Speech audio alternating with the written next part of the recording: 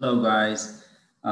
This chapter 16, is about how DNA multiplies and one strand of DNA becomes two strands. So you remember we talked about this. This is a DNA. So I do not have. Maybe I can break my son's toy. Uh, so this is going to become two strands, and that happens during the S phase of interphase. You remember that from previous chapters. And that's what pretty much the nuts and bolts of this chapter is about. So let's go ahead and talk about it. Here's structure of DNA. They're showing you to especially this is the legs of the ladder right here. You guys can see that. And these are the steps of the ladder. So imagine this ladder twisted, and that would be the structure of DNA, which you're seeing it right now. So Watson and Crick, they won the Nobel Prize for figuring out the structure of DNA. And here they are back in 1950s in the laboratory. They have their stick and what do you call it? Stick and ball and stick models. They put the DNA together. A little bit of background, a little bit of history behind what happened with DNA. I don't want to make this chapter longer than what it is, but please read it on your own. Make sure you understand it. And if you have any question, let me know. So what happened at the beginning, they didn't know the basis of inheritance is protein, RNA, or DNA. And they didn't know which one of these three are responsible for transferring information, genetic information from one generation to the next generation. So what happened, the Griffith had performed an experiment right here. So he took some bacteria that they would kill mouse right here. I'm looking at that one. So it would kill mouse, and then what happened, he took the non-pathogenic bacteria in here, and he injected to the mouse, they didn't die. And then he took the, he'd killed S phase, the S cells of the bacteria. And then after he heated a little bit the bacteria became non-pathogenic. Then what he did, he combined these two together, this one and that one, okay? This one does not kill the bacteria, the mouse, and this one, this bacteria does not kill the mouse. He combined them together. He put them in a solution, and then he put them into the mouse. And then the mouse died. So what he concluded that there are some material, which is called DNA. The materials, they combine together and they can become pathogenic bacteria. So, and that's called transformation right here. Yeah, transformation right here. So mixture of heat kill and S cells and the living R cells. So what happened, the living cells, they took the DNA from here, incorporated into themselves, transformation, and they became pathogenic. That's pretty much based on these experiments. So evidence of viral DNA can program cells. Yes, more evidence based on DNA on viruses, which was performed. Here is a phage or phage, they call it, and you saw it in the chapter 19, I believe, or 18, and you saw that I'm talking about viruses. Here they are. Oh, okay, let's watch this video. Bacteriophages, or phages, are viruses that infect bacteria. This is a T2 phage, which consists of DNA inside a protein code. The reproductive cycle of the T2 phage begins when the tail fibers of the phage stick to the receptor sites on the surface of a host bacterium, such as E. coli. The phage injects its DNA into the host cell, leaving the empty protein code outside. The DNA of the host cell is destroyed, and host cell enzymes and nucleotides are commandeered to replicate the phage DNA making more phage DNA. The host cell's enzymes and ribosomes are used to manufacture phage proteins. Phage parts accumulate and assemble to form phages. A phage enzyme digests the bacterial cell wall and the cell ruptures, or lyses. As many as 200 phages spill out. Each of them may go on to infect another cell. This diagram summarizes the reproductive cycle of bacteriophage T2. Okay. Here are Hershey's Chase experiment. They figure out with the help of viruses that it's actually DNA that is responsible for inheritance. So pretty much I said it. Okay, let's go with the structure of DNA. What we need to know. This is the ladder, and in this diagram, you're seeing half of this ladder. So you're seeing the leg of this ladder and half of the steps. So the leg of the ladder, if you would, it is phosphate here. Yes, you guys can see phosphate here, sugar here, phosphate here, sugar here. Attached to the sugar molecules right here, these are sugar molecules. Attached to the sugar molecules are nitrogenous bases, which we talked about right here. Nitrogenous base, nitrogenous base, nitrogenous base. So it is double-stranded. It's helix, twisted. That's what helix means. So the other strand, the other side, which I will talk about it in a minute, again, it is phosphate here, sugar here, phosphate here, sugar here, phosphate here, sugar here. So, and that's what you have. Phosphate, sugar, the sugar molecules, the deoxyribose. Look at that carbon number 2, the hydrogen attached to it does not have oxygen. In case of RNA, that right here, carbon number 2, has oxygen. That's what they call it, ribonucleic acid. This is called deoxyribonucleic acid, nucleic acid.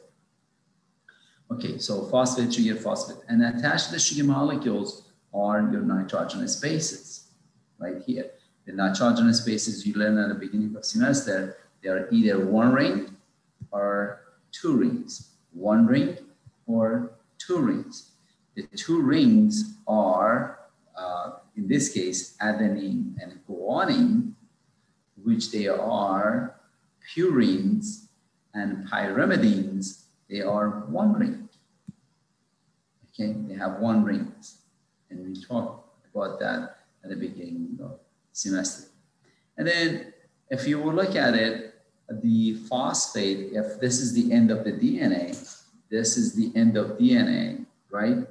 So this is the 5' end. It means the phosphate is attached to the sugar carbon number 5. And then the other end, the sugar, the phosphate is attached to sugar number prime 3'. The other end is 3', and that end is 5'. I hope I'm making some sense. I didn't confuse you guys. The sugar itself, I'm not talking about anything else. The sugar itself on this end is by itself alone. Let's go back. The sugar itself right here is not attached to phosphate anymore. Okay, but the sugar on that side end as attached to phosphate is 5' end. And then the sugar in this end is 3' end. You remember in the past, I talked about amino acids.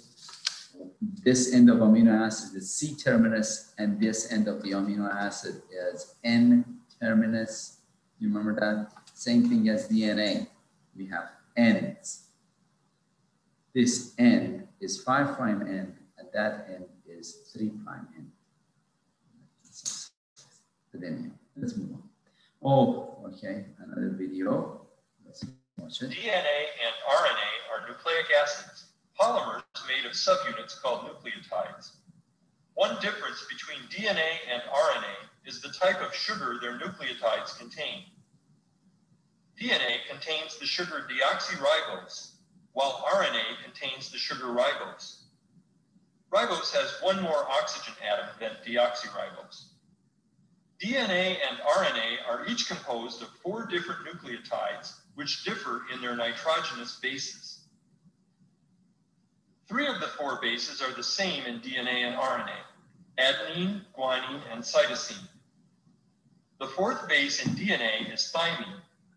In RNA, it is uracil.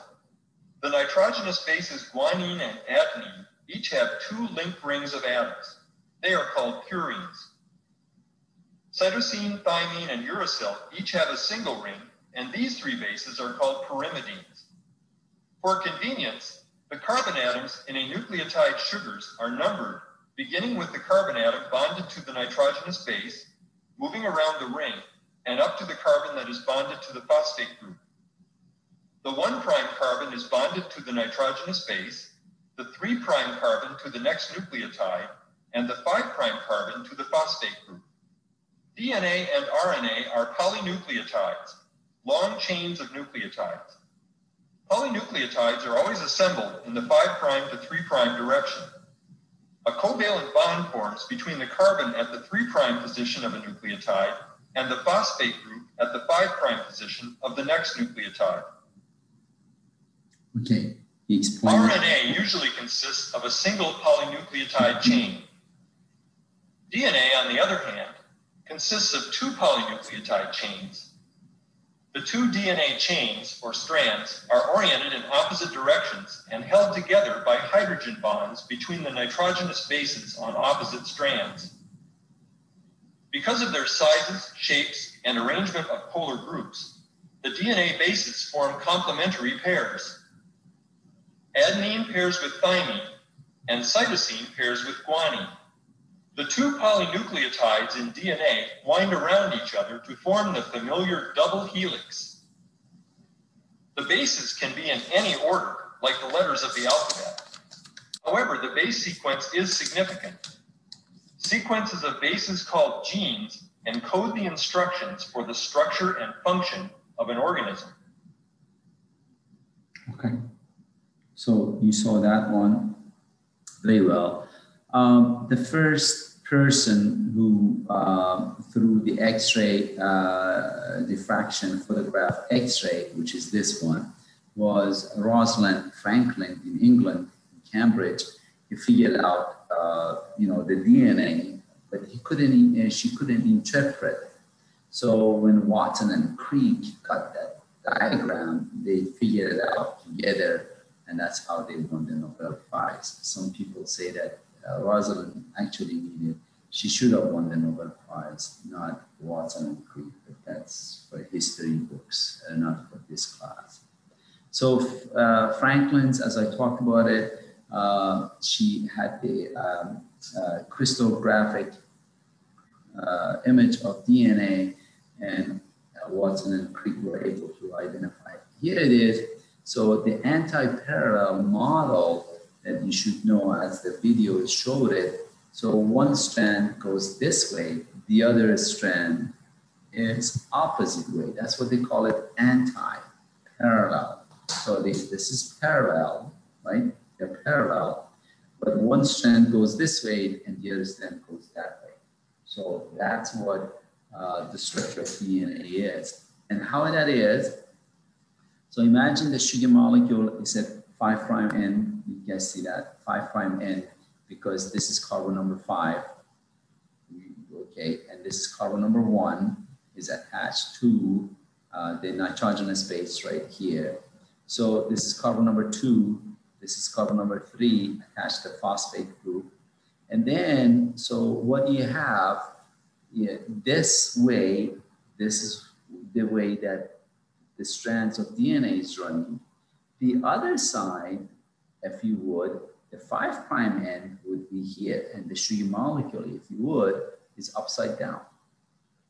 And then phosphate here, sugar here, phosphate here, sugar here. And at the very end, this carbon right here, okay, that would be your 3' end. So this end is 5' end right here. That carbon is 5' end, and that end is 3' end. This end is 5' end, we talked about it, and that is 3' end. I hope I'm making some sense. So that's what they call it. That's why the DNA structure is anti-parallel. And based on law of base pairing, I should mention it here, of base pairing, what happens during law of base pairing? Always, this is always, A have a double hydrogen bond to T, and adenine, of course, when I say A, you know what I'm talking about, adenine, thymine, and then guanine binds to C, to cytosine, and they have 3 hydrogen bonds. This is a purine, this is pyrimidine. Purine and pyrimidine. Purine, pyrimidine, okay? And that's what it is. 2 hydrogen bonds, 3 hydrogen bonds. Another animation. DNA consists of 2 complementary strands of nucleotides twisted together to form a double helix. In this space-filling model, each atom is represented by a small sphere. The yellow and red phosphate groups make the 2 sugar phosphate backbones easy to spot. They're on the outside of the double helix. We will highlight the backbones in blue. Now let's look at the crossbars connecting the backbones. Each crossbar is a hydrogen-bonded pair of bases, one from each DNA strand. An adenine is always paired with a thymine and a guanine with a cytosine.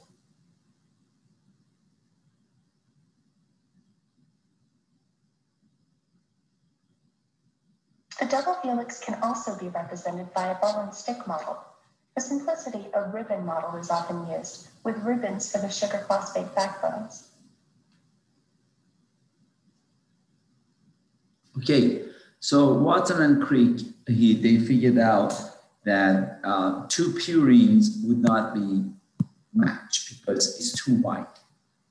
Okay, the X-ray did not show that.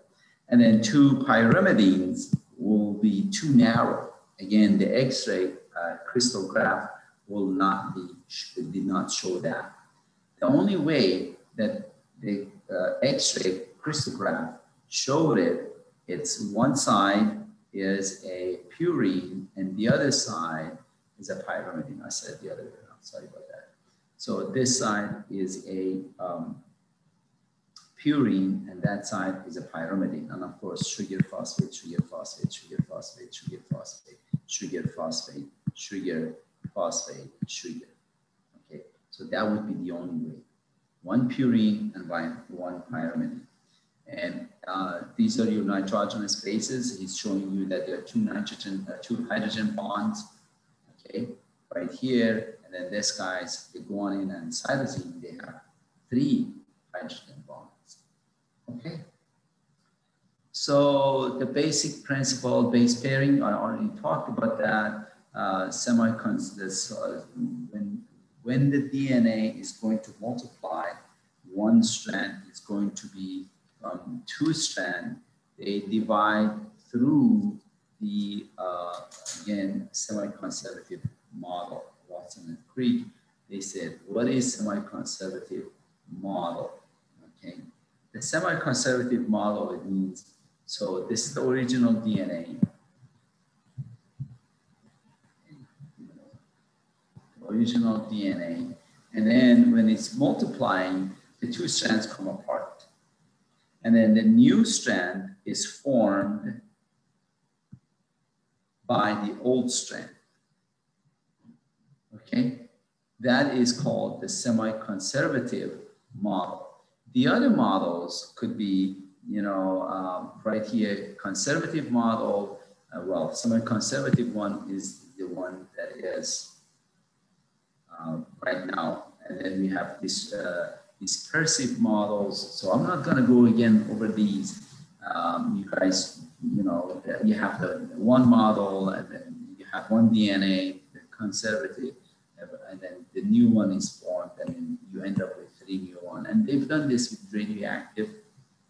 They label the DNA and they follow them. So this is the most accepted one, and then you have 2 new ones based on the other one. So again, this is the experiment they've done. And I don't think I will ask any question during the exam about the experiments, but you should know what is going on. Okay, getting started, replication begins at a particular end. So now let's talk about the S phase of interface. You remember we talked about that. So what is involved? Let's go ahead and talk about those. Replication begins at a particular site called origin of replications, where the two DNA strands are separated, opening up a replication bubble. So you have these bubbles throughout the DNA. Throughout the DNA, you have these bubbles, okay? And then you will see where are these bubbles, you will see a picture of them. And eukaryotic chromosomes may have hundreds, even thousands of origin of replications of these bubbles, okay? Replications proceeds in both directions. It goes both ways. If you have bubbles here, replication is going to go that way and that way, okay? So both way, and you will see it in a minute, until the entire nucleotide, until the entire molecule is covered. Right here, you can see the bubbles. Again, there is a lot of pictures. Here is the bacteria. This is showing what's happening in bacteria. Bacteria DNA, it's a plasmid, it's a circular DNA, two strands, as you can see. And then they form bubble also. And they go this way and that way. However, our DNA in human is not a circular DNA. It's not a plasmid. This is a plasmid. Where is the word? I'm going to write it down. Plasmid. But this DNA is, in our DNA, is just straight line. You can see it, straight line. Okay, so there are bubbles formed. And what happened during these bubbles, they go both directions. They go both directions. And then this is the template, the old one, this is the new one. This is the new one, this is the old one. Okay, that's a semi-conservative. Replication of a DNA molecule begins at a specific sequence called an origin of replication. The two strands separate, forming a small replication bubble. DNA replication starts and then proceeds in both directions until the original DNA molecule is completely replicated. Each of the two daughter molecules consists of one old strand, shown in purple, and one new strand, shown in green. The DNA of a eukaryotic chromosome has multiple origins of replication. The multiple replication bubbles allow this very long molecule to be copied quite quickly, resulting in two daughter DNA molecules. Okay. So at the end of each replication bubble is a replication fork, a Y. Yes, we saw that region where the new strands of DNA are elongated. Then we are getting into enzymes now. What are the nuts and bolts of what molecules are involved to make this duplication occur? This is one DNA becomes two DNA. So helicase is an enzyme that untwists. Remember, DNA is twisted in order to become duplicated. It has to become untwisted. So the enzyme that goes around and untwists the DNA is called helicase. Okay. So, and single-stranded binding proteins bind to the stabilize. And then what happens when the DNA becomes straight, this is twisted, becomes straight, the protein molecules go attach here. So it does not twist again. And that's what that is, single-stranded binding proteins, and you will see that in the diagram. Topoisomerase, another enzyme, corrects over rewinding ahead of the replications forks by breaking, swelling. If DNA, remember, if DNA is, it's like this, tangled up, what happens that enzymes goes and make sure DNA becomes straight. Okay, you will see right here, very good. Topoisomerase goes ahead, way ahead, and not kind of, not, you know, if it is twisted DNA, of course it is twisted and makes DNA straight. it gets it ready for helicase, DNA helicase, which comes and unzip, like a zipper, right? I do not have a zipper in here to show you guys, but it will unzip it, the DNA, right? Remember, this is in this model, if you would, this is adenine, this is thymine, this is guanine, cytosine, thymine, adenine, cytosine, guanine, adenine, thymine, thymine, adenine. You guys, you know what I'm talking about. So what it does, the helicase goes and break down those hydrogen bonds between them. 3 hydrogen bonds between guanine and cytosine, and 2 hydrogen bonds between adenine and thymine. It breaks it. And then there are other protein molecules right here, single-stranded binding proteins. That's what the name is, single-stranded proteins. They will keep the proteins from joining again. If these proteins were not around, right, and then DNA helicase will separate them, what will happen? These 2 strands will come together. And then, of course, we're getting, this diagram is getting ahead of itself, but that's okay. I wish they would not show you the primase. Primase is another enzyme which has a little bit of RNA, it has a primer. And then what happens, it's going through 3' end to 5' end right here. Okay, and you will see this. We'll talk about this a little bit more later. Okay, so DNA polymerase cannot initiate synthesis of polynucleotides. They only can add nucleotides to the existing 3' end. The initial nucleotide strands is the short strands of RNA primer. Okay, so I have not gave you that DNA yet, that enzyme yet. I will hang on. The enzyme primase, remember, we talked about it, primase right here.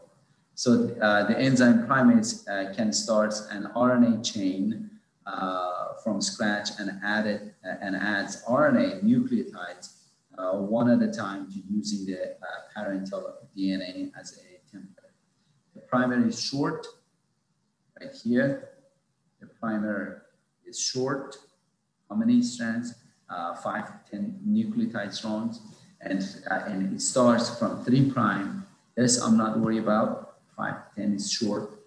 But this I'm worried about. 3', that you should know it starts from 3' and serves as the starting points for the new DNA strand.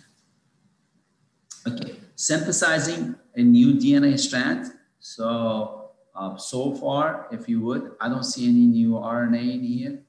Everything is old and just enzymes unzipping and unwinding and, you know, forming RNA primer and primase. There's no DNA. So what happens? DNA polymerase, remember I said I have not talked about it yet. Now I'm talking about it. DNA polymerase, it will go ahead and adds new strands, new one to the old one. So the enzyme that actually add the new strands to the old one is DNA polymerase. Okay, and then you will see DNA polymerase goes back and check if there are any mistakes or not. Okay, let's go on. Most DNA polymerase requires a primer and a DNA template strands. Yes, the rate of elongation is about 500 nucleotides per second, and bacteria is 50.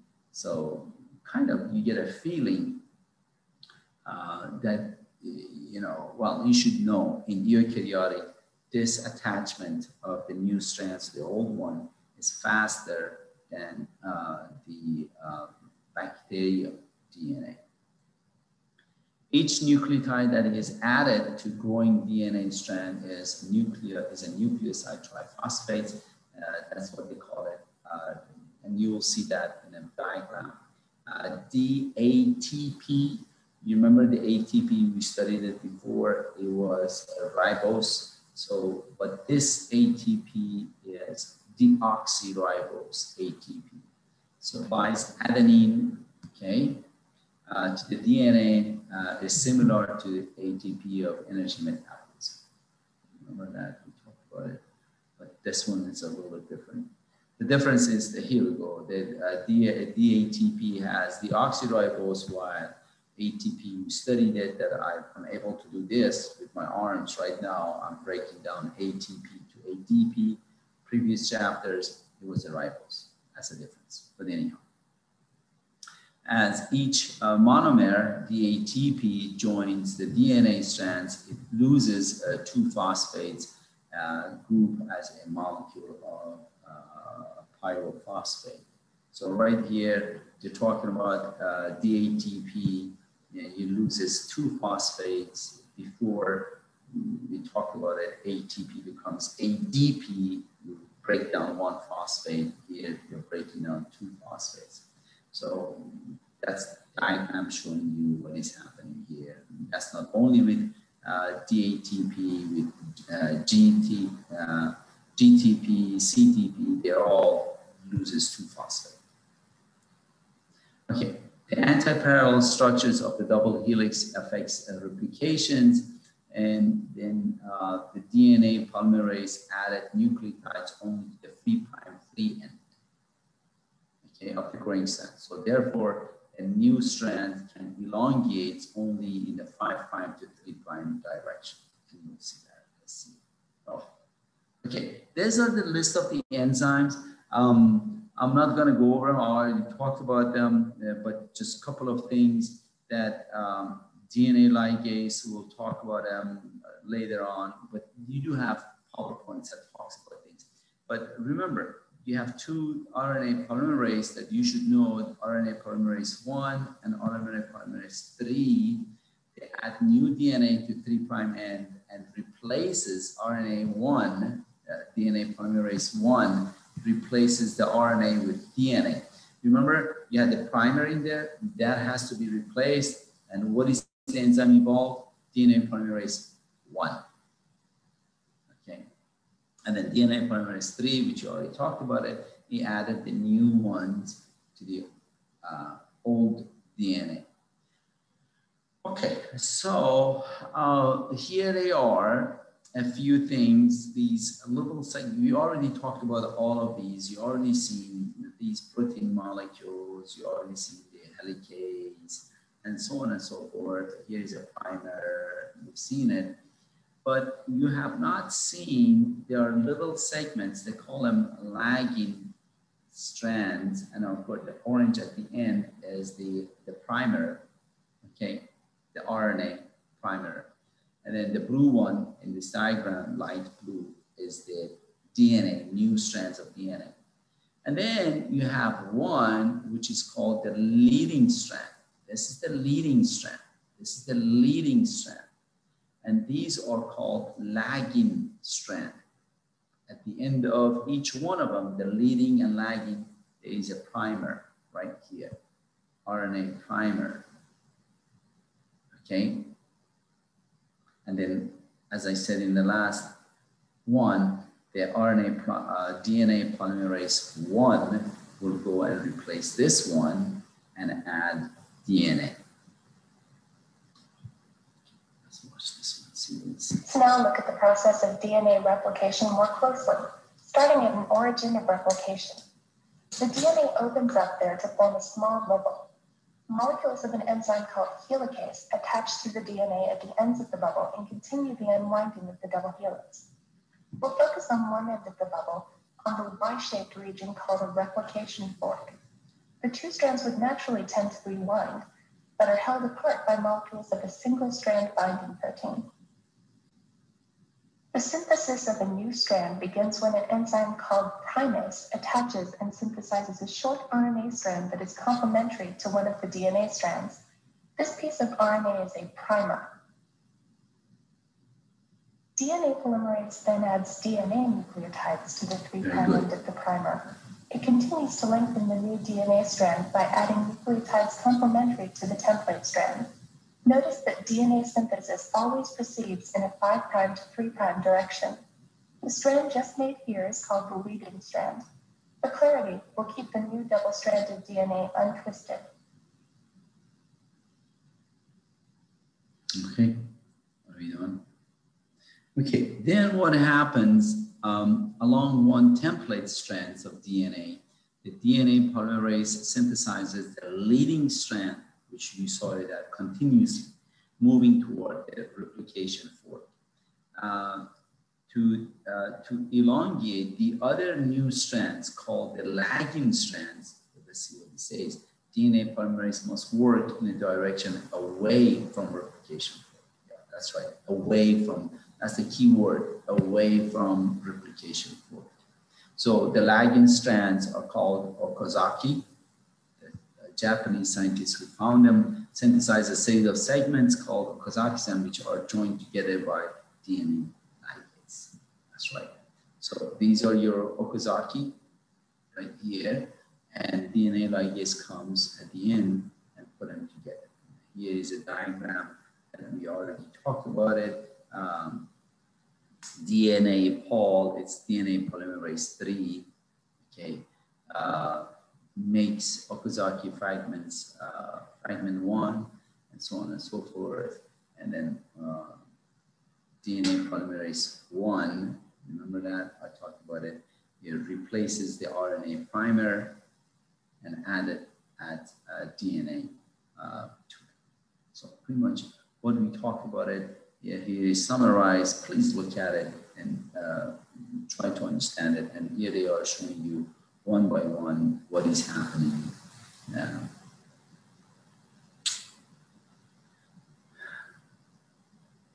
And I think lagging strands, let's see what he has to say. The other new strand is called the lagging strand. Unlike the leading strand, the lagging strand cannot be made continuously because DNA polymerase can only add nucleotides at the 3' end. Instead, the lagging strand must be made of fragments that are linked together. Despite their names, the leading and lagging strands are actually made at the same time. For clarity, here we will just show the lagging strand being pieced together. We'll start with a brief overview of fragments being formed and linked. First, an RNA primer, shown here in red, forms the beginning of each fragment.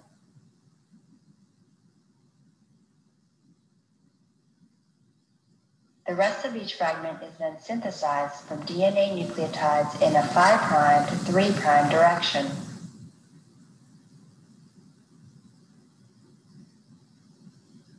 The resulting segments are called Okazaki fragments. Next, each RNA primer is replaced with DNA. Then the gaps are closed to form the lagging strand. Polymerase 1. DNA polymerase 1. Now let's look closely at how enzymes work together to assemble the lagging strand. First, the enzyme primase removes the single-strand binding protein, shown here in blue, and makes an RNA primer to begin an Okazaki fragment. The enzyme DNA polymerase then adds the complementary DNA nucleotides to synthesize the rest of the fragment. The assembly process continues as primase makes new RNA primers and DNA polymerase adds DNA nucleotides to create more Okazaki fragments.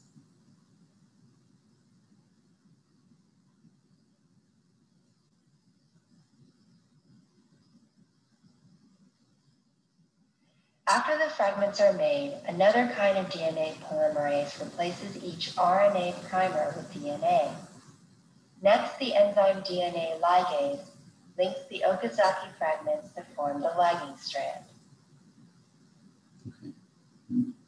Yeah, the ligase, well, like you've heard of tubal ligation, okay? So they tie up, that's what the ligation means, it means tie. So that's what DNA ligase is. They come and press and tie the Okazaki fragments together. But the enzyme DNA polymerase 1 is removed, it brings and puts the nucleotides next to the, right here. Okay, that's DNA polymerase. And then of course, the DNA ligase comes in and binds them together, the Okazaki fragments. Okay, so here they are showing you DNA polymerase 1, removing the primer, the RNA primers, and then, of course, bringing the new strands, nucleotides next to the old template. But DNA ligase, right here, they're putting these Okazaki fragments together. The three, they're showing you 3 of them, 1, 2, 3 Okazaki fragments, they're putting it together. Okay, I think pretty much, oh, 1 moment. In principle, copying DNA, a process called DNA replication, is very simple. The two complementary DNA strands separate, and because each nucleotide can only pair with its complement, adenine with thymine and cytosine with guanine, each strand can be used as a template to build a new complementary strand, producing 2 DNA molecules. In the cell, DNA replication is a little more complicated, but the principle is the same. For clarity, we have untwisted the double helix. Remember that each DNA strand has a 3' and 5' end, and the strands run in opposite directions. DNA replication begins at specific sites called origins of replication.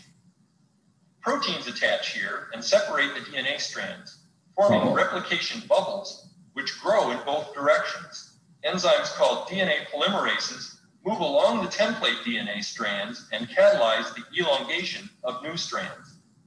Because DNA polymerases can only assemble new DNA in the 5' to 3' direction, only half of the new DNA can be synthesized in one continuous piece. The other half is synthesized in short pieces. As the replication bubbles grow, one daughter strand is synthesized continuously, while the other daughter strand is synthesized in pieces. The pieces are joined together by the enzyme DNA ligase. Eventually, all the replication bubbles merge, yielding 2 identical DNA molecules. Yeah, very good. Thank you. And then here they are, DNA ligase. Okay.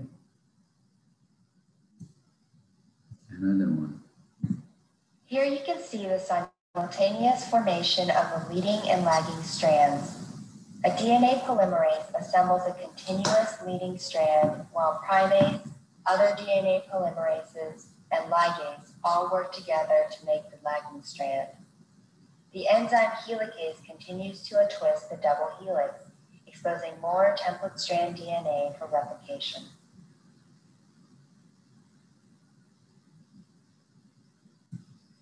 Okay, here's a table with the list of the enzyme and a little bit of diagram to tell you guys what's happening. Bacterial RNA replication proteins and their functions. That's pretty much same as human eukaryotic cells. The big difference was the number of the nucleotides per second, a lot more in eukaryotic cells, a lot less in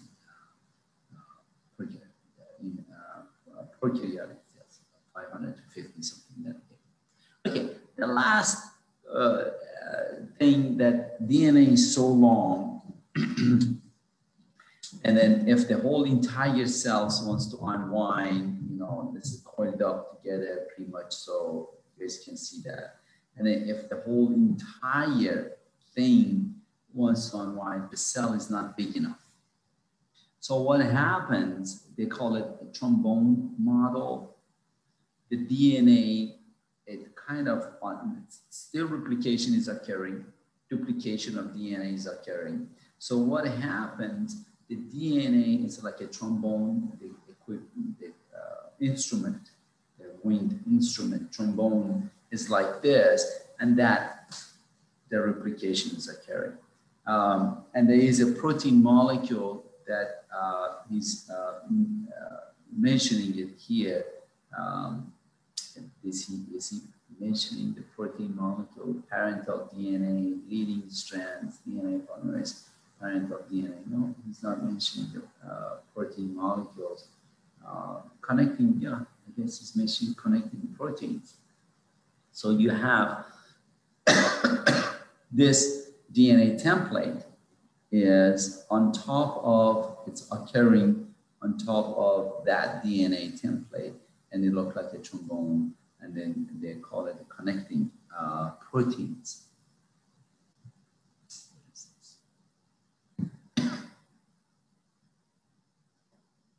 Every cell in your body is produced by cell division. Before each cell divides, it must copy its genetic material in a process called DNA replication. Understanding of DNA replication comes largely from studies of E. coli, bacteria that are found by the billions in your large intestine. Let's take a look at how DNA replication occurs in an E. coli cell. As we zoom in, we see the DNA. At the origin of replication, the two strands of DNA separate, serving as templates for making new strands. The result is a replication bubble. The bubble grows in both directions, forming two replication forks. Let's zoom in on one of them. Many proteins work together at the replication fork. Only some are shown. Here, the DNA is unwound, and DNA polymerases, shown in orange, build new strands of DNA. Original parental DNA strands are shown in dark blue. Newly formed DNA strands are shown in light blue. Because strands in a DNA double helix run in opposite directions, the new strands must be made in different ways. One new strand, the leading strand, is built continuously. The other new strand, the lagging strand, is built in pieces.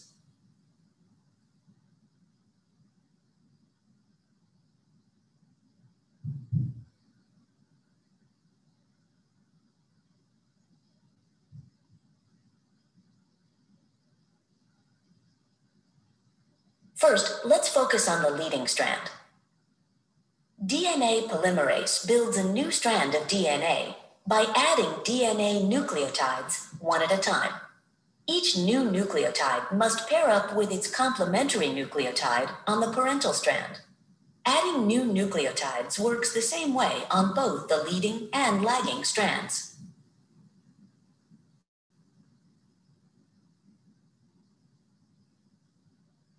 Each piece of the lagging strand begins with a short segment of RNA, shown in red.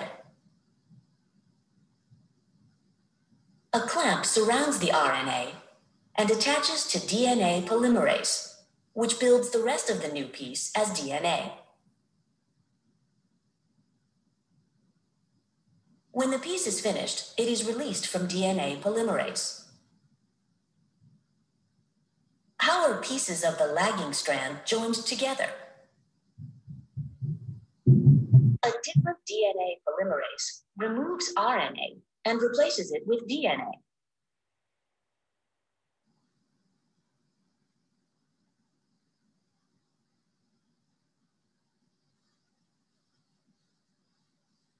However, it cannot finish connecting the pieces.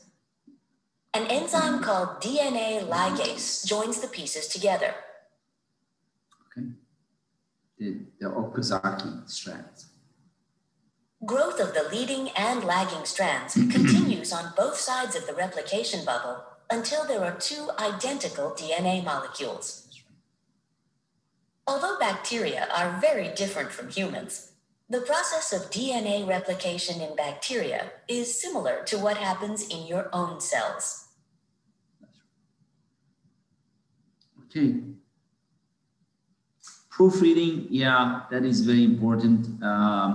What happens if there is, I should mention it, there is a to T, G to C, and C to G, and T to A, something like that. So when DNA is duplicating, if there is a mistake, instead of A to T, there is an A to G, DNA polymerase goes back and checks them. Okay, so if it checks and see G, instead of removing the G and putting a T in here, you guys follow what I'm talking about? Removing the G here and putting T instead does not do that. It removes A and puts C's. This is C. Put a C in here. So in the very first one, you would have a C, G, G, C, C, G, T, A. And this is not same as that one. So DNA polymerase goes back and fix the mismatches. Okay, that's what this says. DNA polymerase proofreads newly made DNA, replacing any incorrect ones. I gave you an example. In the mismatch repairs, the repair enzymes correct the errors in base pairing. I told you the law of base pairing, A to T and G to C. Okay, so DNA can be damaged by exposure to harmful DNA or physical agents such as cigarette smoking, X-ray. It can undergo spontaneous changes. The nucleotide excisions repair, the nuclease cuts out and replaces damaged stretch of DNA. Right here, they're showing you if the DNA is damaged and DNA polymerase goes and fix the new ones. And of course, DNA ligase put them together. So evolutionary significance of altered DNA nucleotides errors rate after proofreading repairs is a low but not zero. Okay, that's mutation. Remember I said if AT changes to GC, that's mutation. Sequences changes may become permanent and can be passed on to next generations. So those mutations can be passed on to next generation.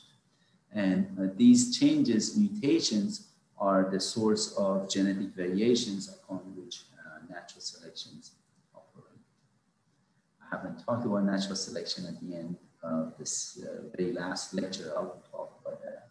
Limitations of DNA polymerase create problems for the linear DNA of eukaryotic chromosomes. The usual replications machinery provides due weight of 5', 3'. So anyhow, these are this is not a problem. Eukaryotic means most of which are circular DNA.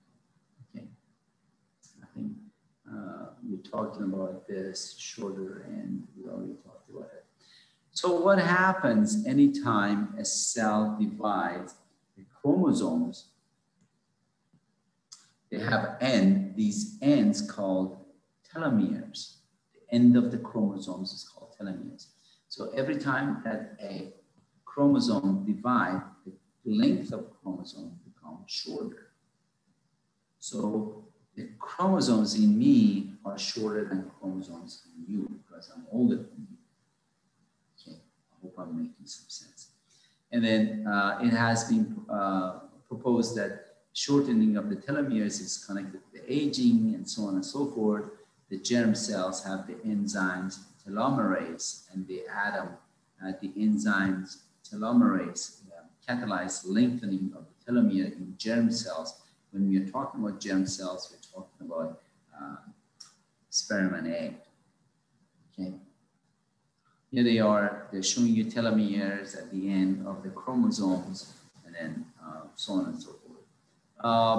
Plasmid circular DNA, so you have the protein molecules called histones right here, and DNA wraps around them twice. Imagine, I think I'll talk about this. This is a histone molecule, so DNA wraps around it twice, as you can see, and moves on to the next histone.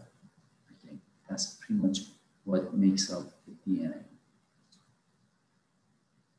Several levels of DNA packing make up the compact chromosome seen in a metaphase cell. Even when a cell is not dividing, some of the DNA is folded tightly. The degree of DNA packing makes certain genes available or unavailable for transcription. Chromosomes consist of loops of supercoils, which are made up of tight helical fibers. These fibers are composed of nucleosomes, which consists of DNA wrapped around protein molecules. In the fiber, the DNA is unavailable for transcription. Each nucleosome is a cluster of proteins called histones. Nucleosomes change shape and position to allow RNA polymerases to move along the DNA and read the genes. Chemical modification of DNA and histones may affect chromatin structure and access to specific genes. Okay, so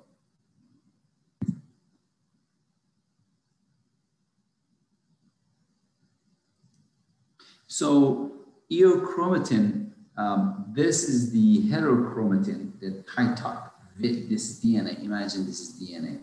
So this is very tight DNA is called heterochromatin. But if it is a little bit loosened like this, that is called eochromatin. So if it is loosened up like this, then protein synthesis can take place. DNA can multiply. But when they're tightened up like this, very tight, is called heterochromatin. Okay, dense packing of heterochromatin makes it difficult for a cell to expose genetic information to codes, which is we are talked about it in future chapters. But DNA has to become loosened like this in order to be able to make protein molecules based on DNA. And that's the end of the material for this chapter. Make sure you know these things, and then if you have any questions,